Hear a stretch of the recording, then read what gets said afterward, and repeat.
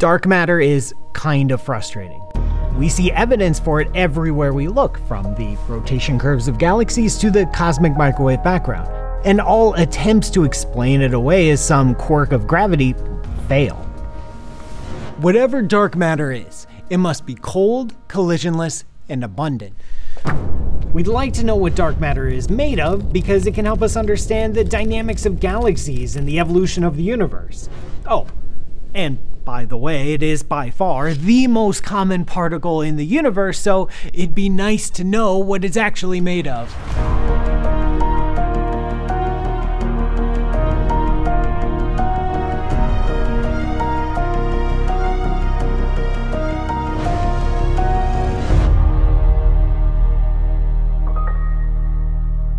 Let's say you're on a small boat in the middle of the ocean, or it could be a big boat, it doesn't really matter for this metaphor. Anyway, it's the middle of the night and you see lights on a distant shore.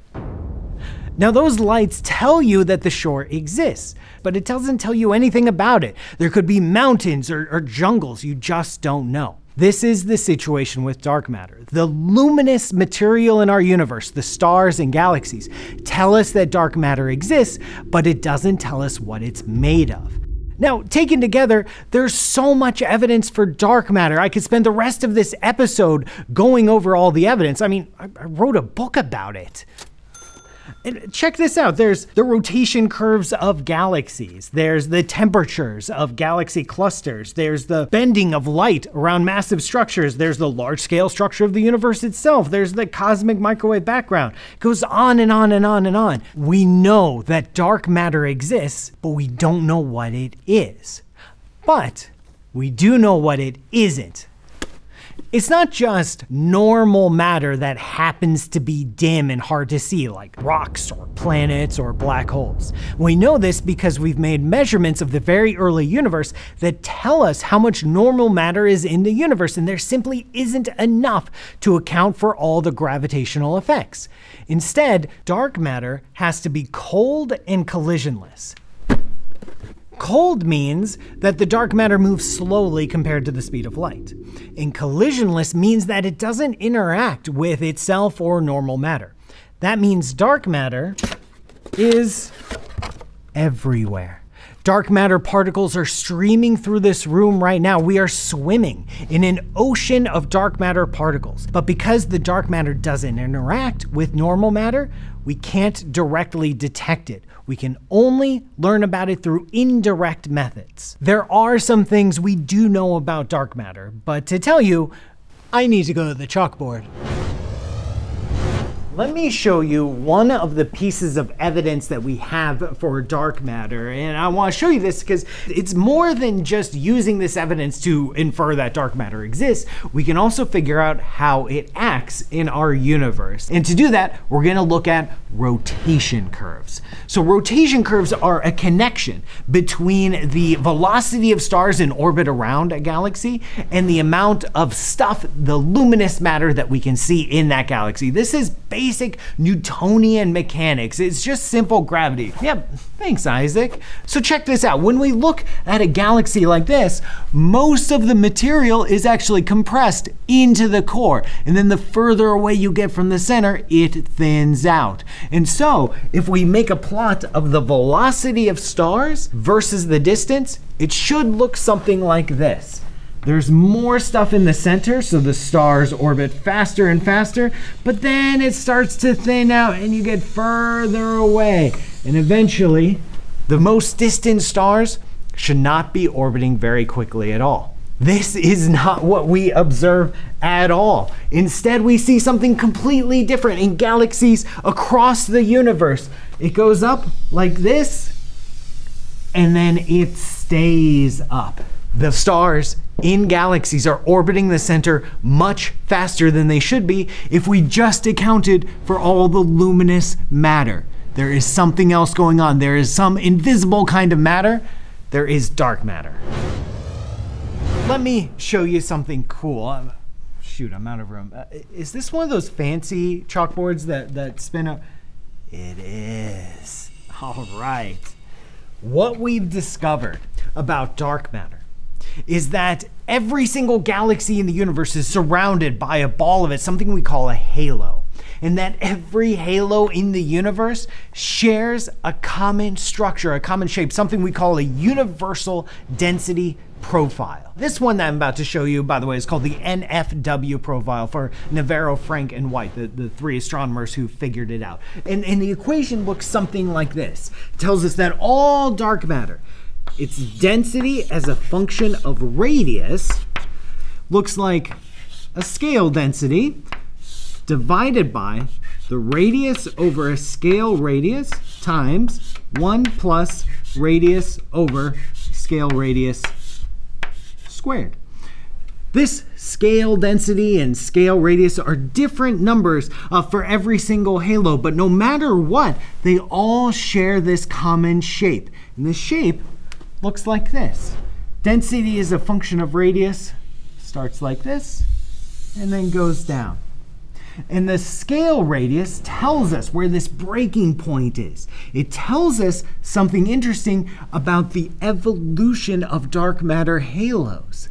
It tells us that they first form with a central ball of density and then slowly over time accumulate more dark matter particles. This is amazing. This is telling us about the history of structure in our own universe. But this is all theory. Let's see what experiments can possibly tell us about dark matter.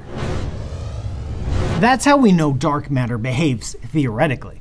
But what we really care about is directly detecting it. We can see its gravitational influence everywhere in the universe, but we want to know it, we want to feel it, we want to taste it, we want to smell it. I mean, this aquarium has normal matter in it. Not too much, but enough. But really, it's full to the brim of dark matter. We just can't see it, but let's pretend that we can. Oh, perfect, perfect. Thank you. Right. Look at all that dark matter. Dark matter makes up 80 to 90% of all the mass in every single galaxy. We just can't directly see it. We want to know how dark matter interacts with itself and with the normal or baryonic world. That's where every single theorist with time to kill makes up their own pet theory of how dark matter might work. And we have so many candidates. We have, let's see, weakly interacting massive particles. We have self-interacting dark matter. We have axions and axion-like particles. We have primordial black holes and sterile neutrinos, and on and on and on. But what really matters is that all these different ideas, all these different theories predict how dark matter might behave in our universe. And then we can go out and try to detect it, observe it, somehow catch a glimpse of dark matter and prove one of these hypotheses right. And there's all sorts of possibilities of how dark matter might interact. So, for example, two dark matter particles may occasionally collide and annihilate each other in a flash of gamma ray energy that we can see. Or it could be that dark matter buries itself deep in the heart of a star and raises the temperature higher than what you might normally expect. We might even detect it here on the Earth. We could set up, say, a cryogenic ultra cold detector and wait a really long time. And then occasionally a dark matter particle will hit the detector and heat it up just a little bit, and we can detect that heat. Or we can set up really pure xenon or argon and again, wait a really long time, and dark matter comes in and releases a flash of light that we can see. We have dozens of detectors and instruments and observatories around the world hunting for dark matter every single second of every single day. We just haven't seen any yet. Sorry about that, it can get a little bit frustrating. I mean, does dark matter even exist? Luckily, I know an expert.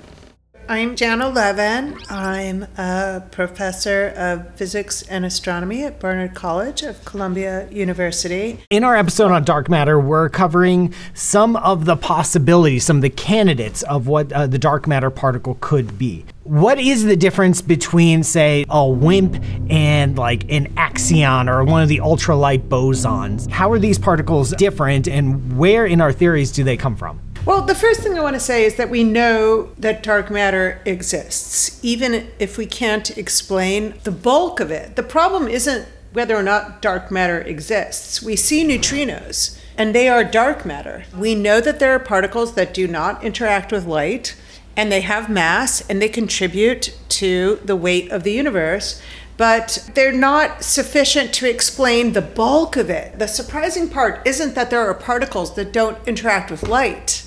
The surprising part is that it's so hefty. We account for some kind of 5% residual ashy residue left over from the Big Bang, and the dark matter is more like 27%. And that's the bizarre part that we don't understand. So we have definitely seen dark particles. It's kind of thrilling for a theoretical physicist to think that it's a hint to something beyond what we already know. And that's what dark matter is giving us almost as a gift. What we don't know. It's giving us a clue. It's a gift. Why can't the neutrinos be the dark matter? Why is that ruled out?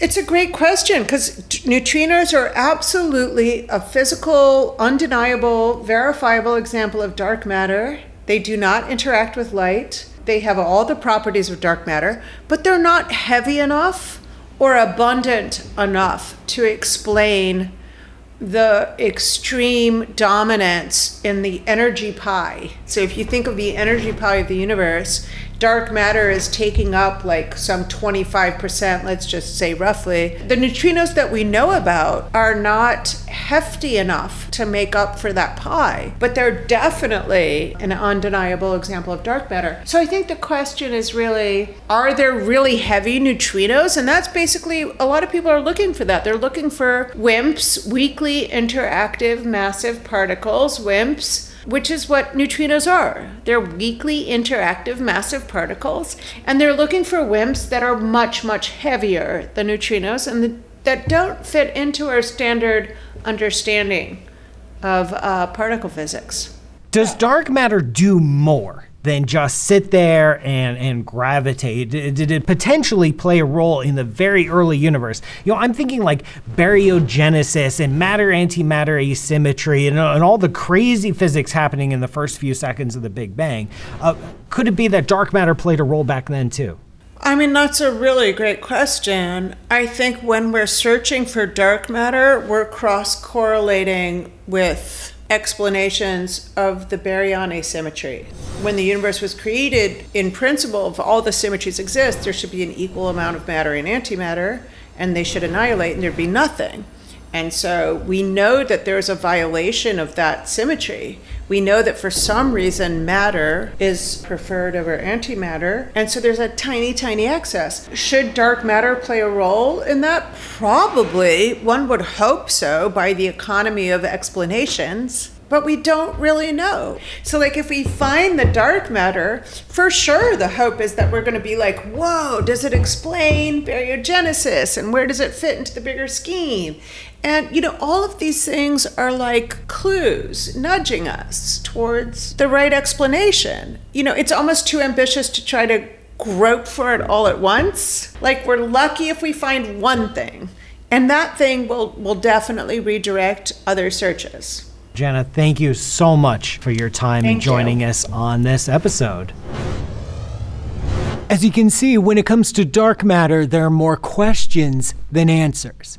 Is dark matter simple, consisting of just a single kind of particle? Or is it complex with lots of different kinds of particles participating? Is there still some undiscovered theory of gravity beyond Einstein's relativity that could just explain away all these results? Not now, Albert. Are there new forces of nature involved? What role did dark matter play in the earliest moments of the universe? Dark matter is more than a hypothesis. It's a framework for understanding vast swaths of phenomena across the universe. But it's like a house that isn't finished. We have the foundation, we just can't live in it yet. And that's why dark matter is on the edge of knowledge.